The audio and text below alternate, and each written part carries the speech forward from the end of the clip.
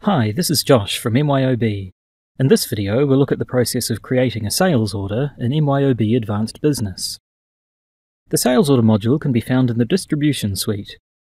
In the work area, you can see all of the forms related to making and processing sales orders. The first thing to do is create a new order using the sales order form. By default, the order type is set to SO for sales order, so that shouldn't need to be changed. Click the search icon next to the customer field to choose the customer that the order is being made for. The location will be filled in by default, although you can change it if you need to. You can also enter a description, an order number, and a customer reference code, but these are all optional. You can now add line items to the sales order. Click on the main grid, or click the Add button to add a new line. Select the stock item to add,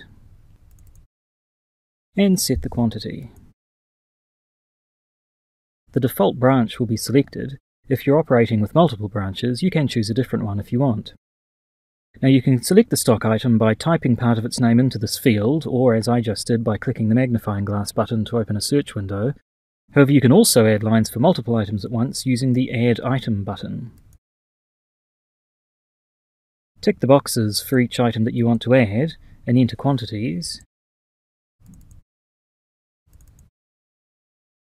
and then click Add and Close. A separate line is created for each item, and you can then go through and edit them further if you need to. Once all lines have been added, you can save the order. You'll see that at this point an order number is assigned.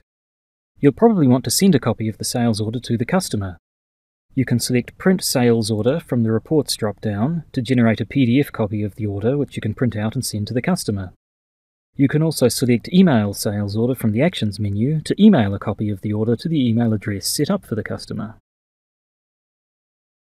When you're ready to ship some or all of the items in the sales order, click Create Shipment from the Actions drop-down. Select the date of the shipment and select the warehouse that items will be shipped from, then click OK. This creates a shipment record and takes you to the shipments form automatically.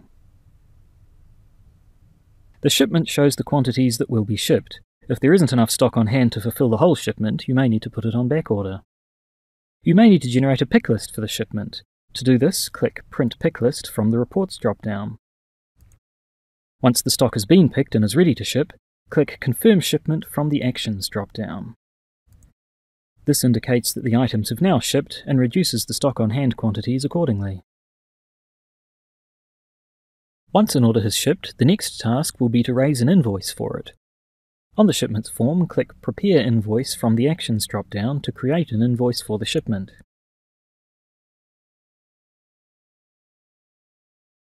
This takes us to the Invoices form where the new invoice is displayed. As with the sales order, you can use the Reports drop-down to generate an invoice in PDF format for sending to the customer, or you can click Email Invoice from the Actions drop-down to email the invoice to the customer. The final step is to release the invoice, which again can be done from the Actions drop-down.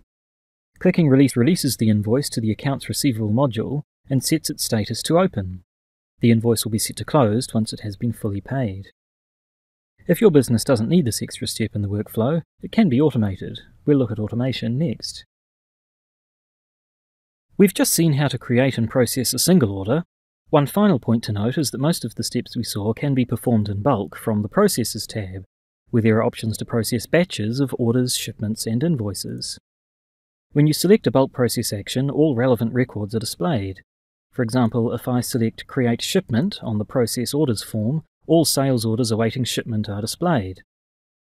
Similarly, if I choose the Prepare Invoice option on the Process Shipments form, all shipments that have not yet been invoiced are displayed. In all cases, you can process all of the listed records in one action, or select a subset of records and process only those. You can also create schedules for the processes so that they can be performed automatically, say preparing all invoices at the end of every day, or printing pick lists for all new orders every hour. So that concludes our look at sales orders in MYOB Advanced Business. We've seen how to create a sales order, how to generate a shipment and invoice from the order, and how to process orders in bulk. Thanks for watching. Don't forget to subscribe to our channel to learn new smart ways to grow your business. You can also check out our blog and follow us on Twitter to learn more and stay up to date. Thanks for watching and see you next time.